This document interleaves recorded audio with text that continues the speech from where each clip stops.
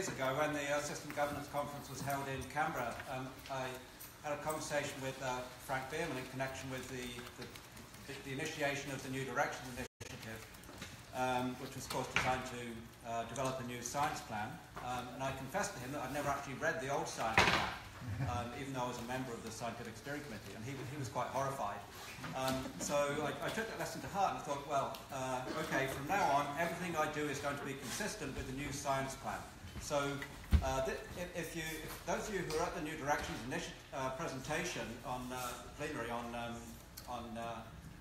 Monday evening, if you remember that matrix, then one of the lenses, a bifocal lens on the left-hand side, was architecture and agency. This paper is all about agency. It's who will form. And then on the bottom, you have the Anthropocene, and the intersection then, you have exactly the topic of this paper, agency and Anthropocene, who will form the Anthropocene. And that's what this is about. Agency is simply the capacity to think and then act. We can think of individuals as agents, but we can also think of group agents. In the background of this paper is a categorization of different kinds of agents, which I developed in a paper called Democratic Agents of Justice, published in the Journal of Political Philosophy a couple of years ago. Honora O'Neill, around 20 years ago, in contemplating theories of justice, suggested that any theory of justice is radically incomplete without an account of the agents who will put it into practice. And so that's where the importance of agency comes from, at least in political theory. However,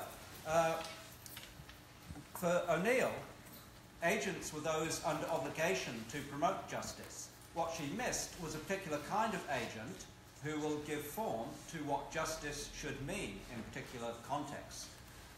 That is what I would call formative agency. Okay, so that is what I would call formative agency. So formative agency is the capacity to give shape to principles to be adopted in particular contexts. From the point of view of this paper, the important question is how do agents give form to the Anthropocene? How are meanings of justice, sustainability, and democracy determined when it comes to giving shape to the Anthropocene? This is going to be one chapter in a book by Jonathan and myself, which is on a contract with Oxford University Press. As you will see, this is chapter 6 of that book. There is a chapter on democracy, which we haven't drafted yet, but that's next on the agenda. So just to give an example of how formative agency operates, consider how meanings of biodiversity get changed over time. Biodiversity as a concept really first appears in the 1980s as a contraction of biological diversity. Biological scientists are very, very important in that. Conservation biologists in particular. The International Union for the Conservation of Nature plays a role in getting the concept accepted. With time, there is debate over whether biodiversity should be measured simply by counting species in particular contexts, including the global one, or whether we should worry more about functional diversity within ecological systems. As time goes further along, economic thinking enters into biodiversity, and the idea of ecosystem services gets paired with biodiversity. For example, in the Intergovernmental Platform on Biodiversity and Ecosystem Services. That proves controversial. More traditional conservation biologists push back against that because it means that nature. It implies that nature can be traded off against more conventional economic values. So there is and the debate continues within IPBES. Recently, there has been some questioning as to whether ecosystem services ought to be central, or whether instead we should speak more broadly of nature's contribution to people without necessarily monetizing it. All of these contributions are, in a sense, they all involve the exercise of formative agency. They involve many different actors contributing to the ever-evolving meaning of biodiversity, which then, is then taken as a principle for global and local action. Recently in the literature on planetary boundaries, biodiversity loss, in the most recent iteration, published in 2015, biodiversity integrity is specified as a planetary boundary as opposed to biodiversity loss, which appeared in the original version. So all these are examples just of how a concept evolves over time, and how this kind of process gives place to ever evolving principles for action. Okay, next, how to exercise formative agency. Okay, sorry, that was the last slide. Okay, how to exercise formative agency. So there's at least 3 ways. Formative agency is almost always accompanied by language. Even things like protest, leading by example, violence, coercion, which can enter into the exercise of formative agency, are always almost accompanied by language. Language, in turn, can be classified into at least 3 forms. First is reason or argument, and sometimes this does take effect in determining principles to be adopted. For example, consider the work of Peter Haas and others on the importance of epistemic communities in international governance. The idea of an epistemic community suggests that reason and argument are central. In Haas's case, it's argument rooted in science, which forms the core activity of an epistemic community, at least as it takes effect in global governance. One of Haas's examples is the 1987 Montreal Protocol for Protection of the Ozone Layer. But as Karen Litvin reminded us, rhetorical moves were also important when it came to the adoption of the protocol, and in particular the rhetorical force of the ozone hole idea. So rhetoric matters. We can think of just looking at the history of global environmental affairs. Gro Harlem Brundtland was a very effective rhetorician in establishing in getting the idea of sustainable development adopted as a dominant discourse in global environmental affairs. Brundtland really asserted the idea of sustainable development with great force, but didn't necessarily argue for its key tenets that justice, justice, conservation, and economic growth could go together. It was just asserted with great force throughout her report. Deliberation involves the exercise and reception of persuasion. Whereas reason, of course, deliberation can also involve reason, argument, and rhetoric. But it emphasises the interactive processes which can productively combine reason, argument, rhetoric, and other forms of communication. Can we find examples of this in global environmental governance? We can occasionally find hints of it, even though global governance processes are typically quite a long way from deliberative ideals. For example, if we look at the recent issue of environmental politics on non-state actors in global climate governance, we see the introduction by Backstrand et al. And some of the papers looking at the development of hybrid multilateralism in connection with the 2015 Paris Agreement, and we can sort of discern some deliberative elements in the development of hybrid multilateralism as a reaction against a previous distinction between top-down and bottom-up approaches to global climate governance. Okay, next question is, who can exercise formative agency? The number of actors is potentially very large, but the ones emphasised in this paper, this chapter, are not necessarily the ones who are most important when it comes to primary agency. That's international organisations, states and corporations.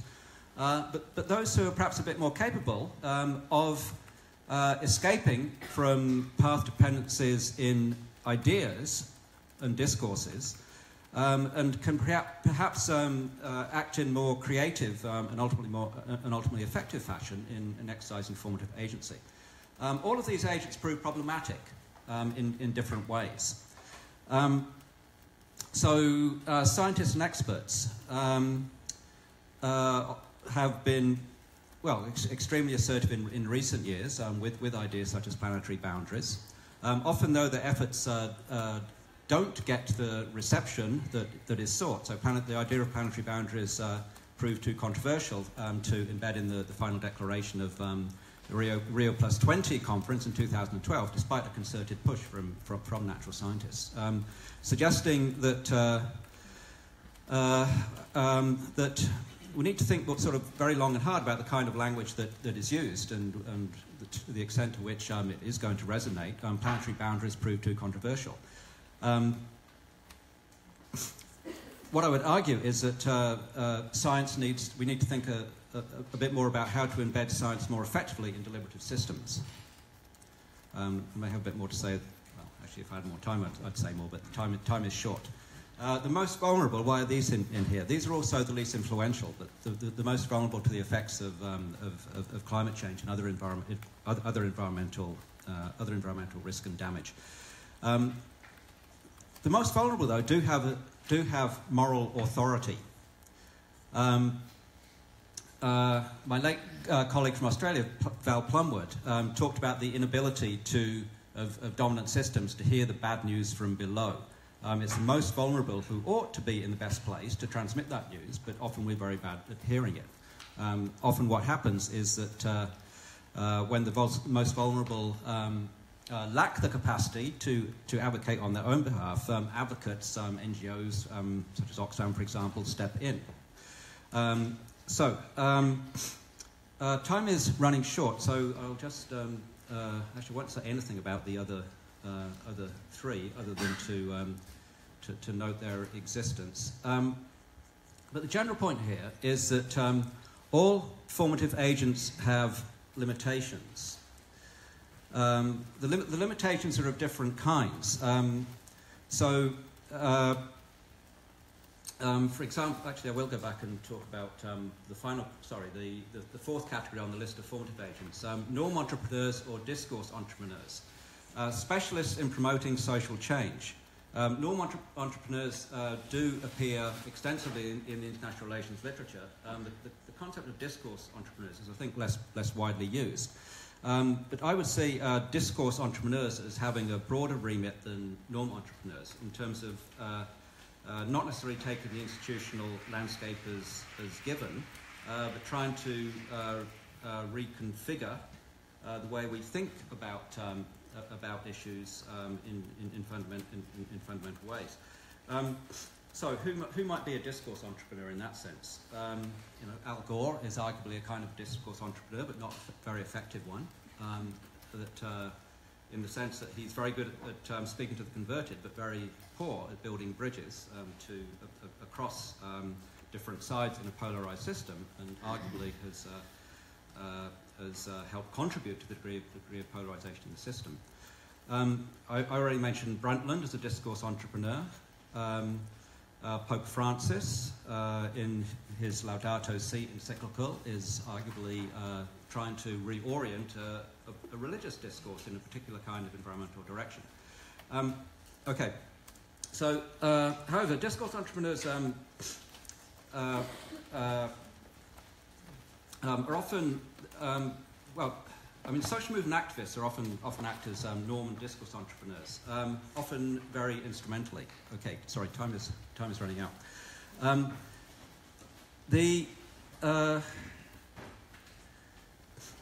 Okay, in terms of responding to the limitations of all kinds of formative agents, acting is important, interacting is even more so.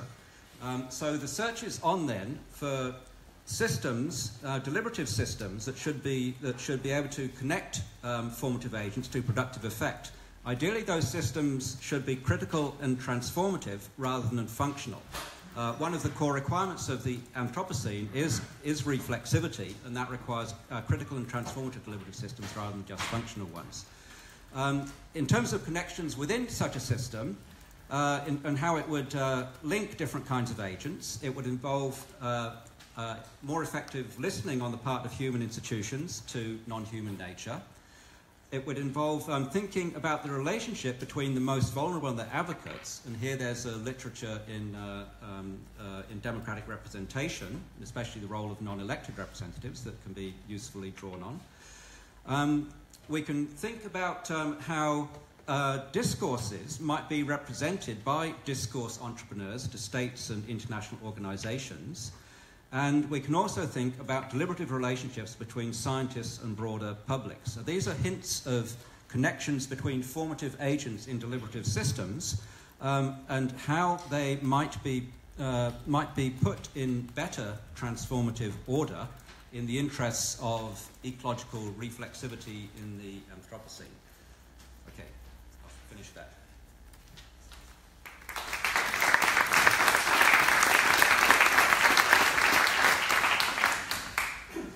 Panel, let's save questions till the end after we hear from the discussant.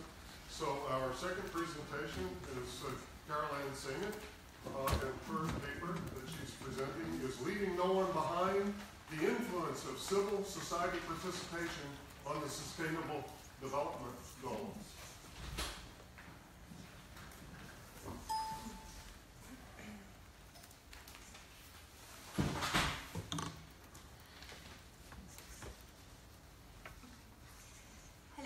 Everybody, I'm Carole-Anne Sénit. I come from Utrecht University, and I'm delighted to be here today to present my research on global civil society participation in the negotiations on the SDGs.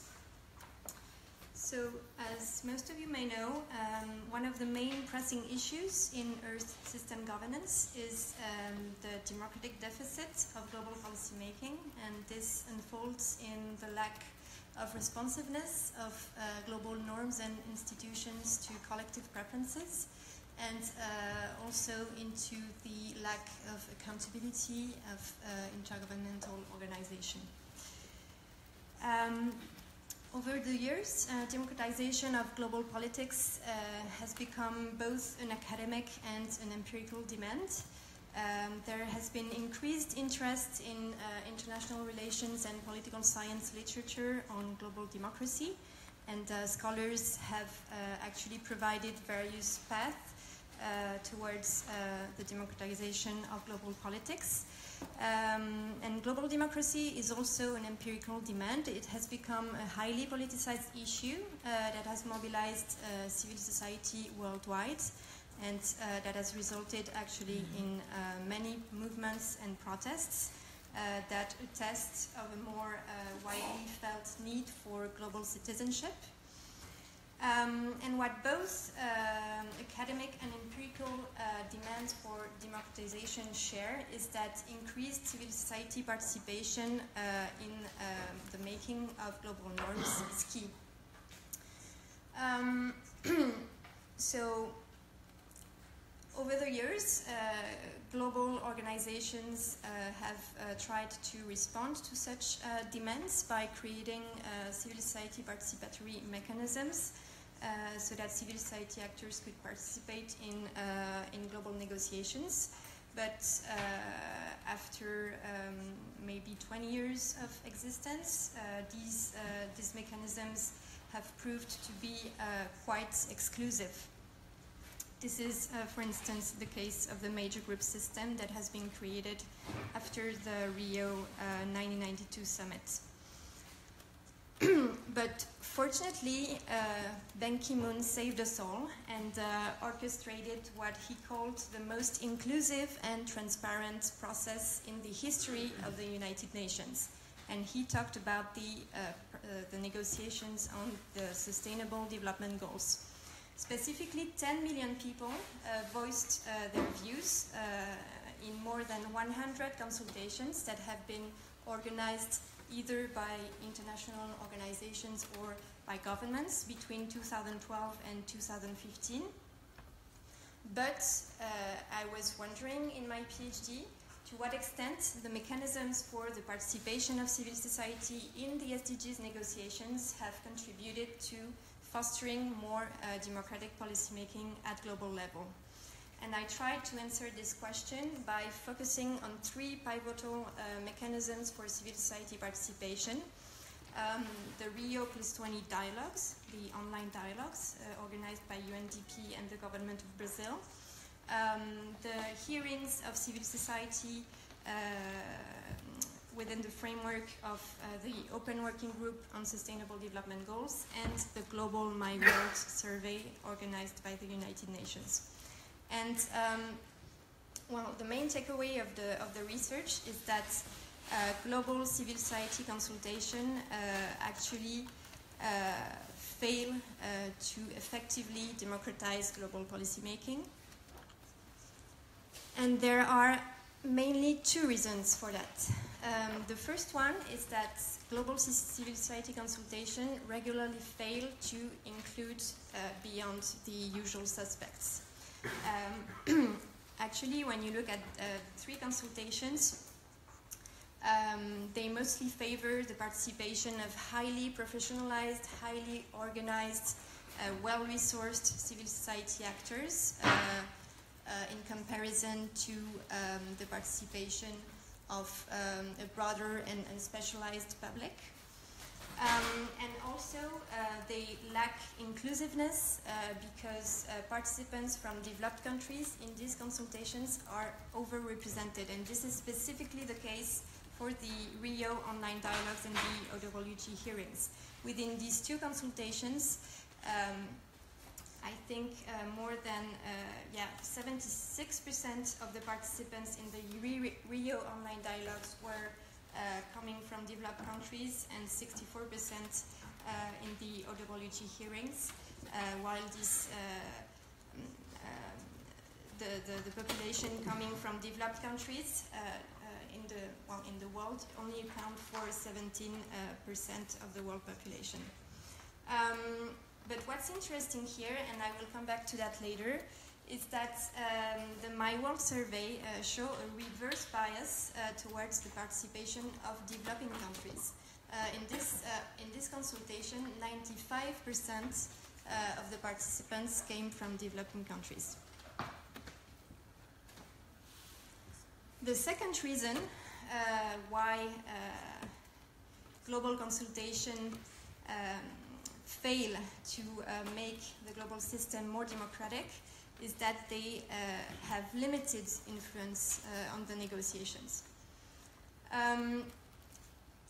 I specifically looked at the effects of civil society participation on the framing of the issues for the negotiations and also on the shifting of the positions of key governments. And I found that with respect to issue framing, civil society interventions failed to move away the framing of the issue in the negotiations. I specifically looked at one goal and one target, which is the income inequality target. And they failed, despite repeated interventions, civil society actors failed to move away, to make to move away the framing of income inequality as a matter of both reducing poverty and extreme wealth. And also they had limited influence on the shifting of positions of government. In fact, civil society action provided additional arguments to delegations in order for them to strengthen their position, but they didn't really shift their position. Position shifting really happens as a result of political trade-off in the final hours of the negotiations, and not that much as a result of civil society action. However, we can say that civil society was successful, was influential, in the sense that their interventions contributed to ensure the existence of several SDGs in the 2030 Agenda for Sustainable Development. And this was the case for SDG 10 on reduced inequalities, SDG 11 on sustainable cities and communities, of SDGs 13 on climate action, and SDG 16 on peace, justice, and strong institutions. But however, if we look into more detail, civil society interventions failed to secure ambitious targets within these goals. And here again, I looked at the income inequality target, and civil society failed to provide a quantification of the targets, despite there are many interventions that called for reducing income growth of the, achieving income growth of the bottom 40% by a set amount per year. And also, civil society failed, well, the target only focuses on the bottom 40% of the population, but it ignores the top 10% of the population, and this could actually lead to greater concentration of wealth in the highest income quintiles. And so when trying to find an explanation in these variation in inclusiveness and influence of different civil society participatory processes, I found that the design of participation is a key variable. First of all, if we look at the use of ICT in civil society consultation, we see that although the internet is a low-cost horizontal means of communication that transcends the barriers of space and time, its use in civil society consultations does not necessarily increase and foster inclusiveness. This was specifically the case of the Rio dialogues that reproduced similar participatory biases than face-to-face participation that was held in the United Nations headquarters in New York. Second, in terms of design, the financial and human resources are also important, but not in the way we think. Actually, if we take the example of the My World survey, limited financial and human resources do not necessarily hamper inclusiveness. In the case of the My World survey, what the commissioners of the consultation did is that they had limited resources, but they based their consultations on multiple partners at national and local level, and they delegated the consultation and the dissemination of the consultation to these partners in order to reach the most marginalized people.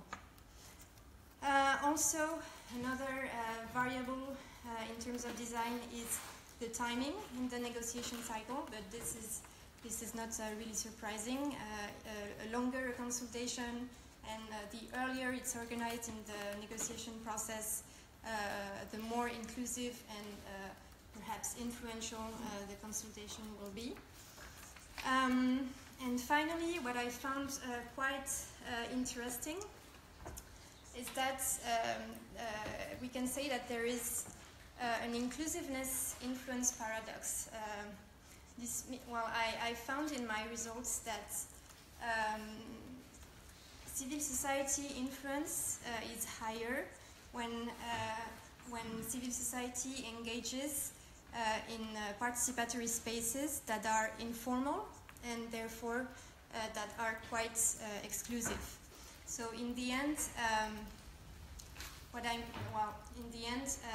10 million voices in a global survey, like my world, have had far less impact on the negotiations that the persistent lobbying of a handful of professionalized civil society actors that are well acquainted with the political dynamics of intergovernmental negotiation in the UN.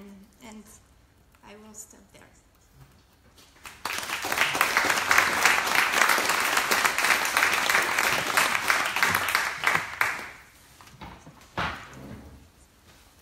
Thank you. And our third and last paper by Jonathan Pickering and Persson, Democratizing Planetary Boundaries.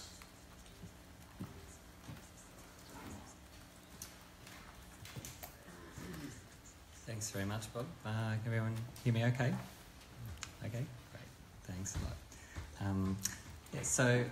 Well, John, in his presentation, already mentioned the idea of planetary boundaries, and no doubt it'll be very familiar as a concept to most of you.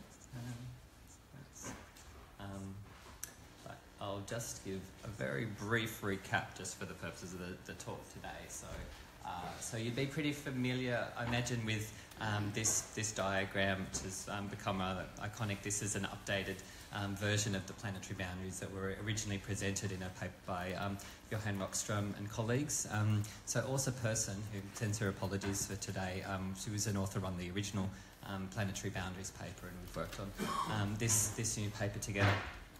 And so the basic idea of the boundaries, I'll explain this as best that I can, this is not here, is that you have certain types of biophysical processes that are critical to the functioning of the Earth system.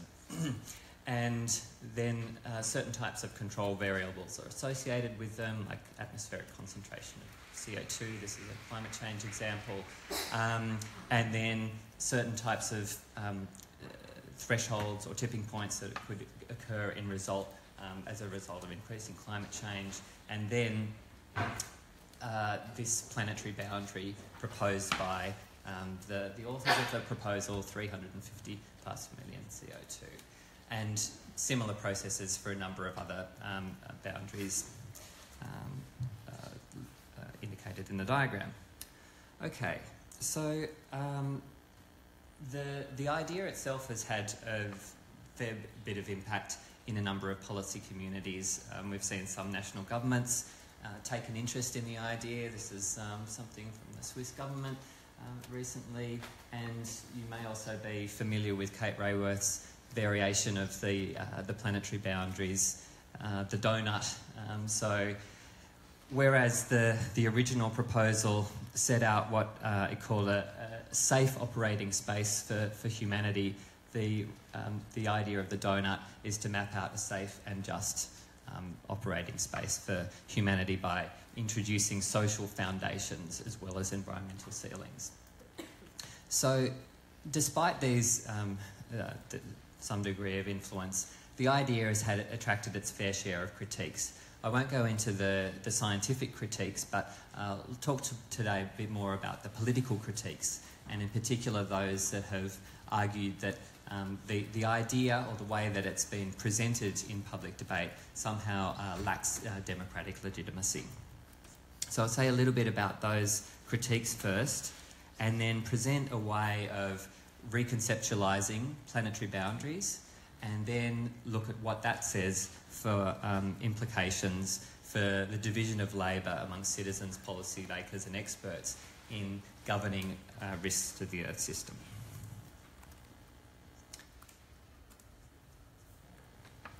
So very briefly, the first type of democratic critique, one of the most common ones that comes up, we call preference incompatibility, but essentially it's the idea that planetary boundaries are incompatible with the actual preferences that citizens hold, and in particular that these boundaries set unwarranted constraints on the aspirations of the global south. So here we see some echoes of the limits to growth debates of the 1970s. And both of these debates, the planetary boundaries and limits to growth debates, raise what James K. Wong calls the dilemma of green democracy, which is it possible to safeguard democratic processes at the same time as ensuring environmental outcomes, pro-environmental or green outcomes? What if people just don't care enough about the environment to want to adopt environmental limits, ecological limits? I should say we're seeing boundaries here, planetary boundaries, as a variation of ecological limits. That's something that obviously we can discuss. So a further concern, which is one that we'll focus on in the paper, is that planetary boundaries represent a technocratic, top-down approach to governing risks to the Earth system. And so this is captured in a comment by Melissa Leach from a few years ago, or the concern at least, when she asked whether the Anthropocene and its associated concepts of planetary boundaries might lead to a dangerous new world of undisputed scientific authority and anti-democratic politics. The third concern is about the rigidity of the framework. I won't go into this too much today, but we could come back to it in question time. So really the motivation for the paper was to look at, well, can these critiques be addressed? Is there a way that we can understand this concept and its potential influence on global governance in a way that is democratically legitimate? In order to do so, we draw in part on literature on deliberative democracy and also in research on from science and technology studies and philosophy of science about democratising expertise. And the deliberative conception here helps us to pick up, well, we find it useful for this purpose, partly because it embodies the idea that people who are affected by ecological risks should be entitled to participate in decision-making about governing those risks.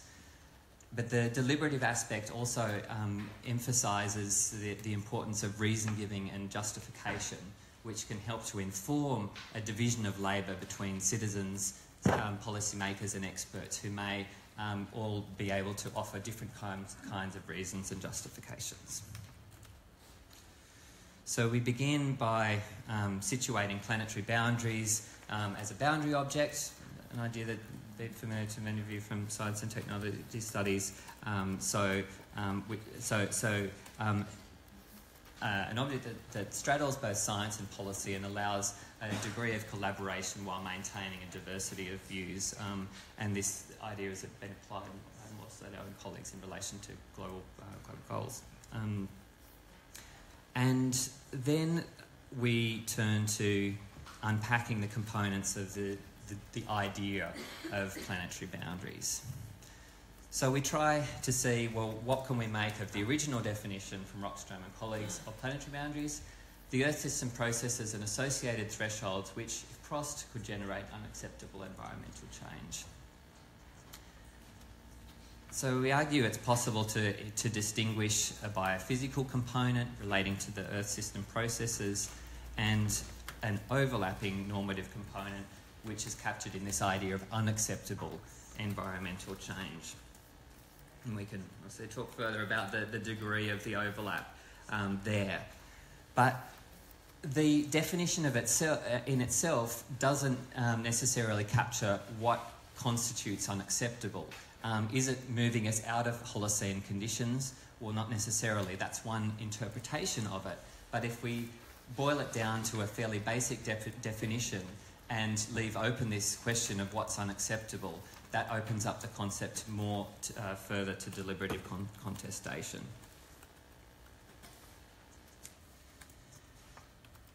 Then we need to look at, well, what does this mean? If we have this multi-component idea of planetary boundaries, what does this mean for the division of labour amongst different groups? So obviously once value judgments come into play, it is clear that planetary boundaries can't rely alone on scientific evidence, but need to be informed by societal values about risks and what's acceptable and what's unacceptable. So there's one way of looking at the division of labour, which is presented by Edenhofer and Kovacs in some recent papers. They're looking particularly at the IPCC, but make some broader arguments about how the science policy interface works. So they make this argument that we can see experts as map makers that set out different options that society could take, and society as navigators amongst the different options. This is not a strictly sort of one group deals with the facts, one group deals with the values, but a somewhat different way of looking at the division of labour. So in that case, let's say the IPCC maps out different types of societal pathways or different concentrations and so on that are consistent with various forms of emissions, and then society might choose different types of pathways. But if we apply this to the planetary boundaries framework, we see that what the authors of the planetary boundaries proposal have done is actually rather a bit more of this. So we can extend this analogy a bit further to say that, well, actually, they're not... Well, so the authors weren't just setting out a range of options. They were proposing a specific boundary, 350 parts per million, so on. And so we can see them as signposters setting out warning signs about risks to the Earth system. We argue that this role, which is going beyond the role of a map maker, is consistent with an argument that scientists may play different roles in a democratic society, whether we think of them in terms of issue advocates, as Roger Pilker Jr. Calls them, or in other terms. Thanks. Yep. But that this is consistent with the freedom for experts to voice views that are consistent with their normative convictions, provided that they are transparent about the assumptions that they base their claims on. All right, so far so good. But then what does this mean about setting planetary boundaries or defining planetary boundaries themselves? So we might think, well, so society also sets warning signs. Maybe in terms of the 2-degree goal, it may be less stringent than what has been argued for by scientists. Maybe it could be more stringent. So how do we see this role of scientists and society in relation to planetary boundaries? So here we can draw on other policy contexts which have looked at which have dealt with ecological limits. In particular, the idea of critical loads from the transboundary air pollution context. So here, Karen Backstrand has written a paper on this, a chapter on this recently. She distinguishes between critical loads for what ecosystems can withstand, which are defined by scientists, and then target loads, which were what policymakers set, which were sometimes consistent with critical loads set by experts, sometimes more or less stringent. So we might say, well, okay, so scientists, experts propose or define planetary boundaries, then society sets goals or targets. So they're rather different things. Another type of model, and sorry I'm skipping through this rather quickly because I really don't want to take up too much of our time. Another perhaps integrated model is to say, well, actually what policymakers doing is also setting planetary boundaries. It's just, well, their boundaries might be different to Rockstrom et al.'s boundaries, but it's still a joint process of setting boundaries. So that's another possibility. A third one, which we think is perhaps a little bit more promising, is to say, well, there are still distinctive roles for scientific inquiry and policy making, but we can still see that there is something different about these processes. So we might say, well, okay, scientists may well propose planetary boundaries, obviously through a dialogue between experts and society, but society sets a particular type of goals, and these are goals that are specifically related to risks to the Earth system as a whole, and based on a view about what is an unacceptable risk. In which case we could see things like the 2-degree goal as planetary goals, we might say, which work at that Earth system level, informed by understandings of unacceptable risk. They may not be explicitly called planetary boundaries, but they're nevertheless informed by these concerns about risk to the Earth system. And this might help to deal with some of these concerns about the discourse of planetary boundaries. I should mention that I think this term planetary goals only emerged over the conversation at lunch. So I think it's maybe James Meadowcroft's. I have to thank for that idea. I can't remember. Yeah. So very briefly to wrap up, whichever of these models we choose, given this the normative element of planetary boundaries, it's clear that there needs to be a democratic process for setting goals in dialogue with understandings about the Earth system. I put up here a few possibilities for linking citizens, policymakers and experts in order to ensure that scientific work in this area is informed by societal values about risks, and also to ensure that political processes are better informed by scientific knowledge as well. In the interest of time, I won't go into this. I just want to conclude with one last point, which is that planetary boundaries is a bit of a hornet's nest. A lot of people have reservations about the ideas, and particularly the democratic aspects of the democratic credentials of it. But if we go back to this idea of the safe and just operating space, one possibility is thinking of, well, these social foundations are a kind of boundary often associated with human rights, let's say the right to food, the right to water, which are a form of boundary against inhumane treatment. So these are often seen as preconditions for democracy. Perhaps we can see planetary boundaries in a similar light as preconditions for democracy as well. But obviously we need to continue the conversation further, so thanks very much.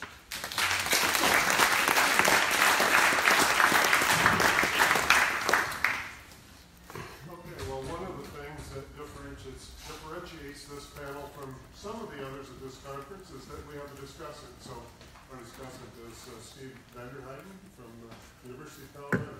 Yes. So, thanks for having me on as discussant. I just wanted to stir the pot for a few minutes. I know I've got a relatively short amount of time so that we have plenty of time for discussion. So I'll start with the Pickering and Persson paper. So just a short recap and then some questions. They want to rehabilitate the planetary boundaries idea from the technocracy critique, that it leaves too little space for democracy, and what they propose instead is a kind of dialogic process between science and values, or between policymakers or citizens and scientists, where at the end there may still be a kind of boundary, but it's a softened boundary, maybe a recommended boundary, or one that's more legitimate because it's chosen democratically rather than set through scientific processes. Here, in the context of climate change, for example, science is seen as leaving open questions of how much risk is acceptable, but contributing in ways in which the decision about risk management is made on a more scientific basis. So some questions then. What we didn't see in Jonathan's presentation of the paper was a fairly neat and orderly process by which science started at the top and led fairly directly in a linear fashion to governments deciding to act on risk, ultimately adopting a 2-degree temperature target. And it would be great, of course, if the process always worked well this way. But suppose that more governments were like mine in the United States, where governments decided to just disregard science-based risk assessments or to not act on them, or suppose just hypothetically the governments were to get to that final stage of adopting a temperature target and then made commitments to acting on climate change that didn't add up to the 2 degrees that they endorsed. What then? Do we have boundaries any longer? And then just generally, does the argument rely too much on assumptions that democracy will follow or be responsive to science so that the conflict between science and democracy goes away? Does it assume that is, to use a concept from another paper, assume too much influence of science on democracy, and what if that influence doesn't exist empirically? And to get to a point that Jonathan made at the end of this presentation, why not just constrain democracy in ways that depend on something like human rights? This is an approach that Simon Caney has taken to say certain kinds of risks are just unacceptable, not because they're based on scientific boundaries, but because they transcend or transgress human rights. So I thought I'd tackle the Dryzek Pickering paper second. So this, as you heard, emphasizes formative agency within international environmental governance, and depends on an example, or uses an example to try and illustrate the role of formative agency in biodiversity politics, whereas in the paper it's told in a little bit more salacious way. Ecologists and philosophers came to some fairly happy agreement about the value of healthy ecosystems and developed the ideas that were central to the CBD. And then economists came on the scene and screwed everything up by commodifying nature. And this sort of happens in a lot of different kinds of contexts. And the question here, were there formative agents that were missing from this conversation, or maybe more to the point, did economists dominate in a way that their formative agency pushed out formative agency from other kinds of actors? Are hegemonic discourses like economic ones a problem for ecological democracy of this kind? A couple other questions or observations from the Dryzek and Pickering paper. So at the very end of the discussion of the CBD, there was just a one-sentence mention of a fairly important structural constraint within the treaty. That is that countries were given full sovereignty over the biodiversity within their borders. And this wouldn't be presumably subject to renegotiation or reflexivity. Is there any room for agency when structure operates in that fairly tightly controlled manner that would seem to prohibit a lot of that kind of agency that seemed to be important to that story? There's a question about the speed of the process as well that I'd like to at least pose. So in the paper, John and Jonathan point to the processes of norm accretion and cascade, where they use examples of slavery and colonialism, where attitudes and values build up over long periods of time, and then action is very quick after perhaps decades or even centuries. And they cite this as being a potential path by which climate change norms might also lead to similarly quick change. But the question to pose is just, do we have that sort of time for norm accretion to lead to some kind of norm cascade there? Two more quick questions. So it calls for more direct advocacy by the world's vulnerable or disadvantaged, and not through intermediaries and NGOs that might represent those interests. And here I just hold that recommendation up to some of the findings of the Sénit paper, which suggested that perhaps the world's disadvantage might be especially uninfluential, that it seems to be elites that have the most influence over processes like these. So where does that leave us if we're recommending particularly uninfluential forms of this sort of agency? And then that Sénit paper finally. So interesting paper, more empirical paper obviously, on the role of influence in civil society discourse around the Sustainable Development Goals, and where influence is really, I think, understood in the same kinds of discursive terms as we saw in the first couple of papers, that it appears in frames that operates through both formal and informal democratic spaces. And the findings of the paper are, of course, quite discouraging, I would think, for the other two visions of ecological democracy, which seem a bit more optimistic about its prospects. There's little influence over the Sustainable Development Goals framing and shaping of the process. And what influence there was seemed to be exercised by elites within the process rather than more, you might think, democratic actors within civil society. So some questions here. This may be a more methodological question, but is there a way to chart earlier stages of influence besides the kind that gets that appears as uptake in the policy process that might suggest something about it appearing in the form of norm accretion or leading to norm cascades?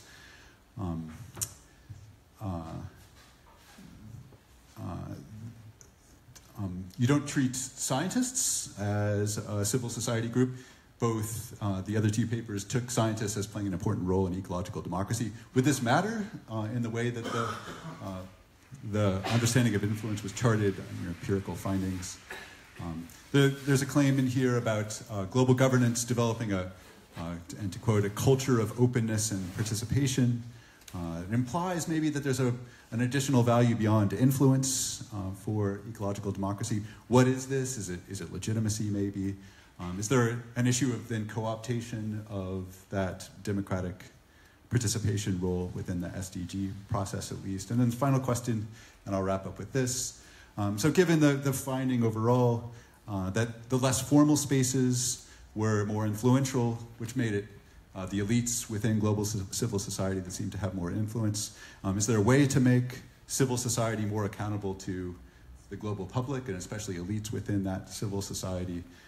And then how does this fit with the commendation in the Dryzek and Pickering paper of the discourse entrepreneurs, which I would take to be more elite-driven intermediaries rather than direct voices or channels of direct participation in global environmental governance? But in general, 3 great papers, really interesting conversation, I think, between them. Great, thank you, Steve. I thought what we could do is let the presenters have a very brief opportunity for commenting if they would like, either on the discussants' remarks or perhaps on the relevance of the other papers to their own. Okay, I'll just be very, very brief and just pick out the last comment that Steve made on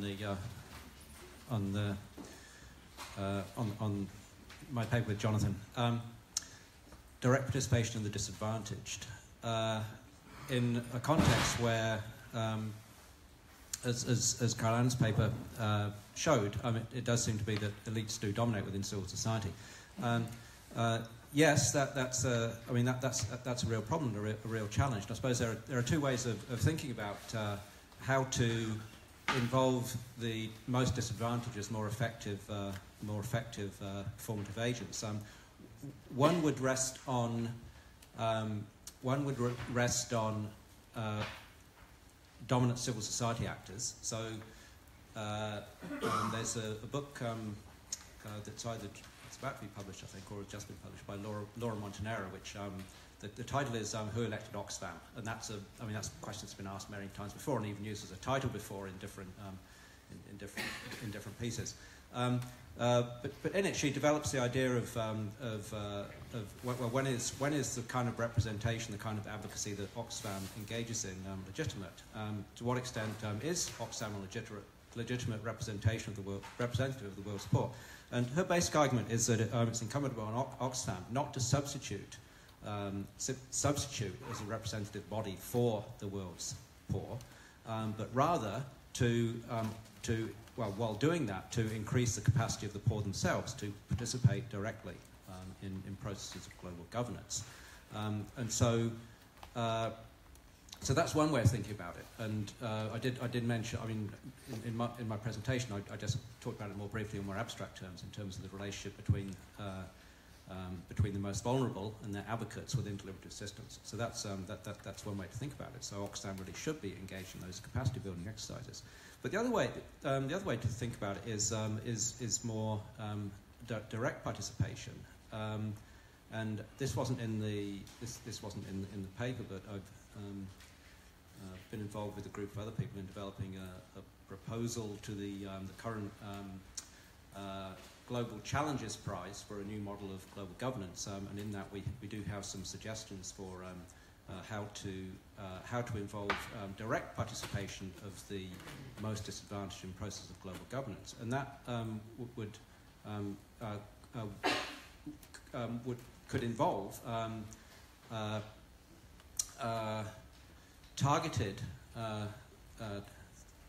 targeted selection to participate in deliberative forums. We go into the details, but it can be done.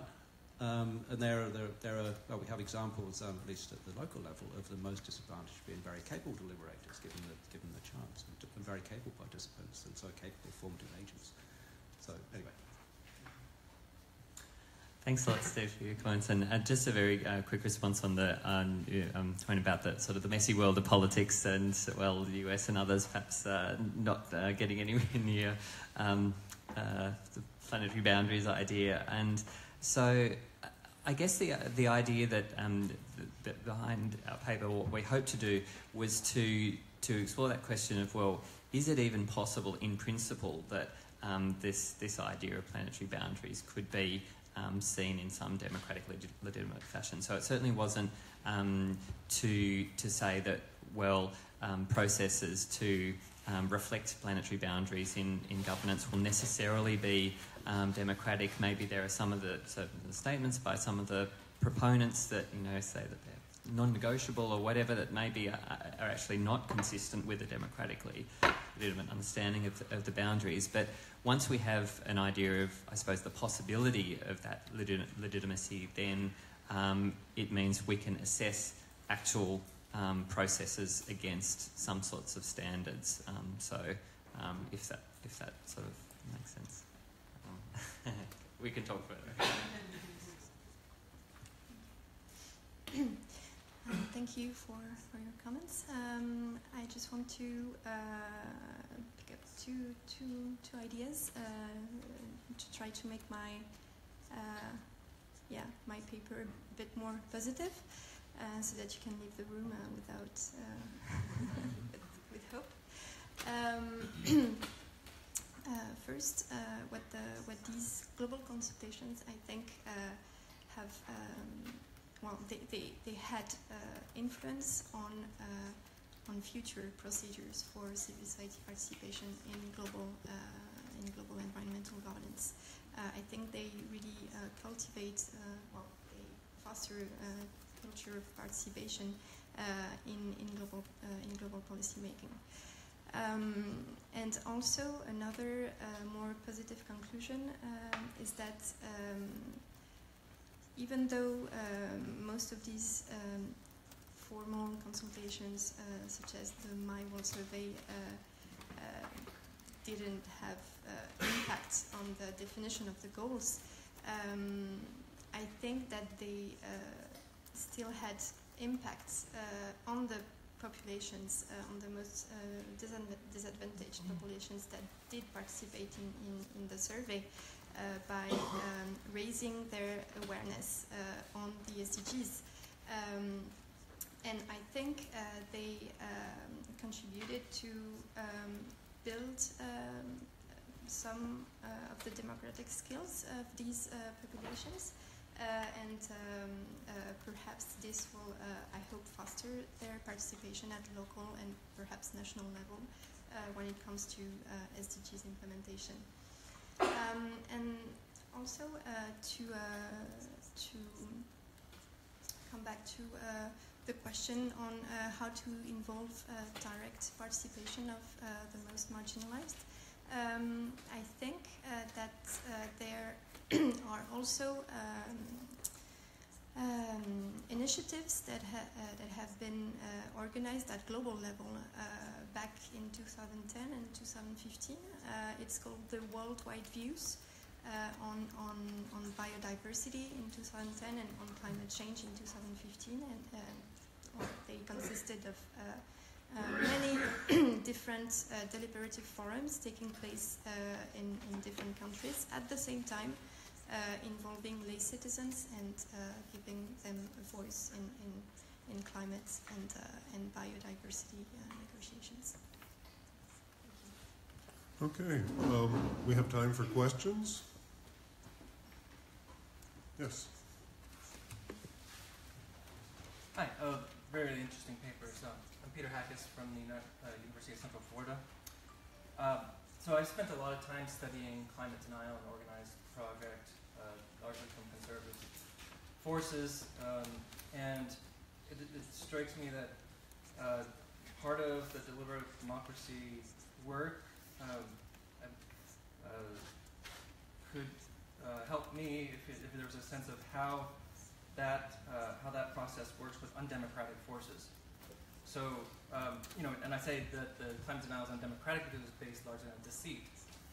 But at the same time, one of the process of over the course of years in our studies, we show that this denial is largely elite-led at first, but then, at least in the United States, becomes a populist movement, and people are easily convinced that non-experts are experts.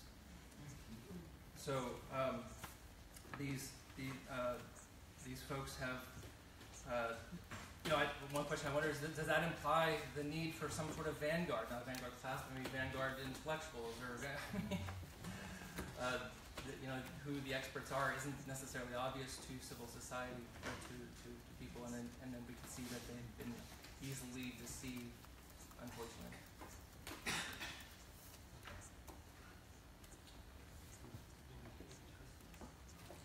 More questions? Related question, Karen Siegel, University of Glasgow. I had a pretty similar idea. Not all civil society organizations or movements are necessarily ecological or democratic. And I was wondering for Carole-Anne if you had any evidence of that in the consultation. So were there also civil society voices saying, no, we don't want to include climate change because we don't believe in it, or we don't want to include gender equality, or any of the other things? So let's address those questions and maybe some more in reverse order. Yeah, that's a good question. To the best of my knowledge, I didn't have evidence on the participation of these groups in the negotiations of the Open Working Group on the SDGs. I think that the organizations that participate in these negotiations are almost all progressive in terms of their ideals, I would say.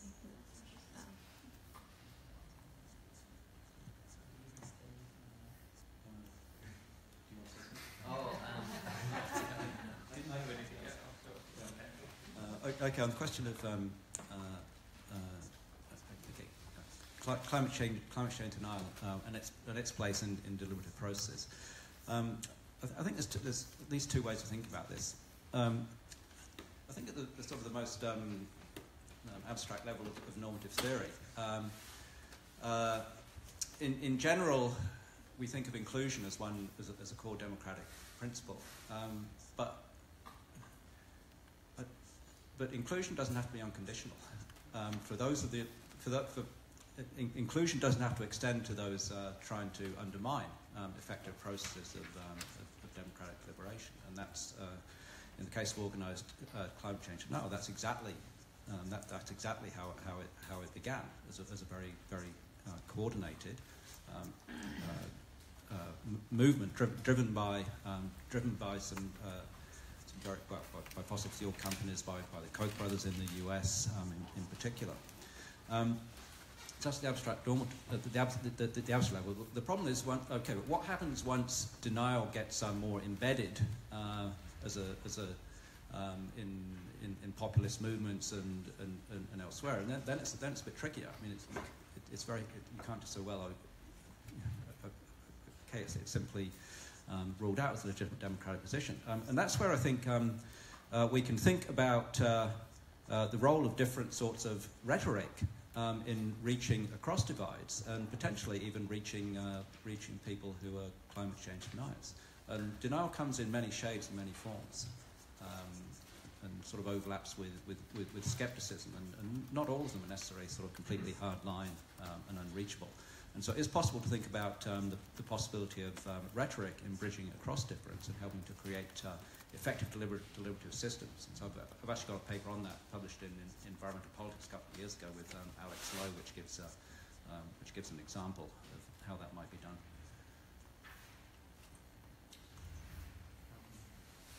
Other questions?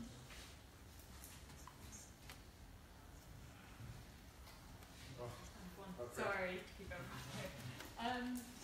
Thank you. Those were three really interesting papers. Sorry, my name is Brie Van Beelen. I'm at Durham University in England. Of course, we've talked quite a bit about participation, inclusion, representation of different people. How do we include those who cannot participate? And I'm not talking there in terms of perhaps people, sort of current generations or people pure capacities, but both future generations and non-human actors. So how do we include those in the concept of ecological democracy?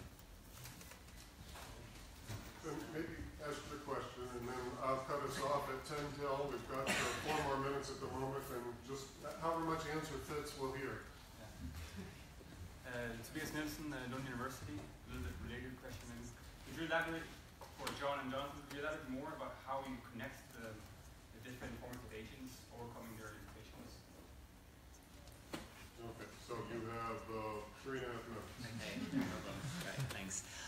Yeah, just perhaps on the first question about the extension of ecological democracy, I mean, that's been something that, say, Robin Eckersley and others have done to extend this idea of effectiveness and that concerns of those affected need to be taken into account to non-humans, future generations, and so on. In practical terms, I mean, let's say in future generations, there are the various proposals about commissioners for future generations and the like. Things like some of the sort of foresight and futures thinking that has been discussed at the conference is potentially another way in which interests of future generations or perspectives can come into play, bearing in mind the difficulty of knowing what future generations will be like.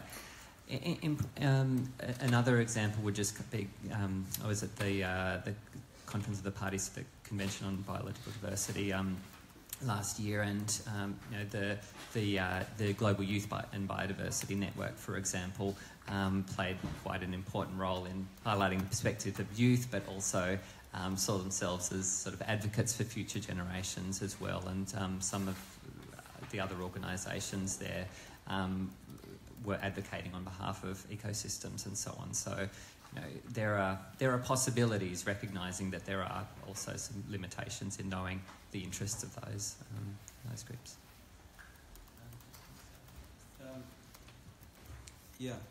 Actually, just say on the first question about on those who can't participate directly. Democracy in general and deliberative democracy in particular, they're not just about giving voice; they're also about listening. And so there is. So I think it's important to think about the capacity of different democratic institutions and practices to listen effectively, especially to signals emanating from the non-human world. They're very good at devising institutions which generate feedback, which reinforces their own necessity, but systematically avoids listening to anything from the non-human world. So there is a question of there are ways of thinking about institutional design there. We have a bit of evidence. Deliberative forums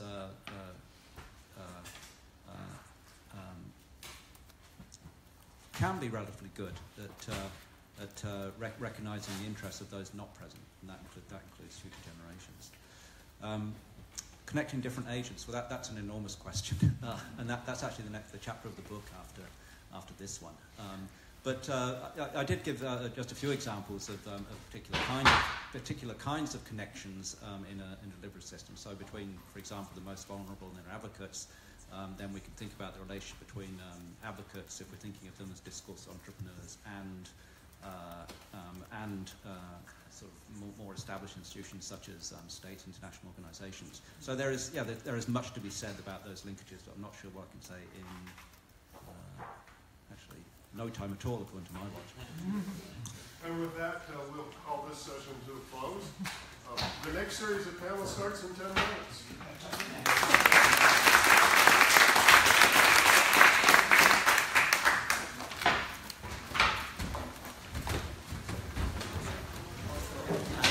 There is another ecological democracy panel for those of you who can't get enough of it. I think it's just in the next room.